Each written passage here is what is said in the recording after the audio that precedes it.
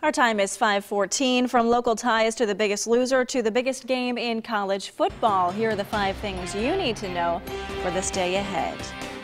A Greene County man accused of making and selling meth will appear in court. Noel Mangan was arrested at its Hoop Road home just east of Xenia in March. The ACE task force says they found chemicals and materials used to make meth inside his home.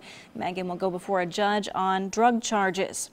Justices of the United States Supreme Court will return to the bench this morning. Oral arguments are scheduled to resume for the January sitting, which begins today. They will hear 2 cases today, including whether an insurance company can move a class action lawsuit from state court to a more business-friendly federal court.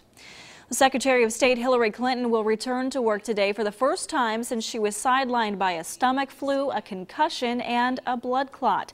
She was discharged from a New York hospital last week after she was admitted for the treatment of a blood clot in the vein between her skull and brain. Clinton's troubles started in December when she fainted from dehydration caused by the flu.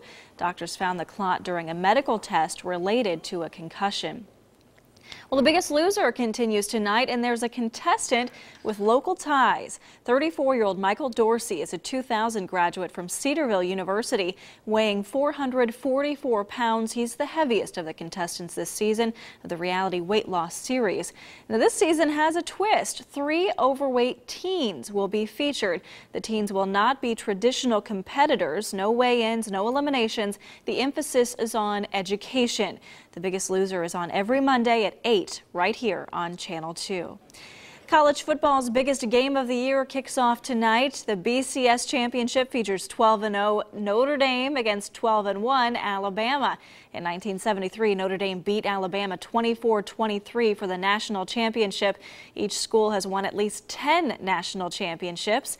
The Crimson Tide won 2 of the last 3 BCS title games. Notre Dame's last national championship came in 1988. The game starts tonight at 8 on ESPN. You can always find more information on these or any of today's top stories. They're online for you at WDTN.com.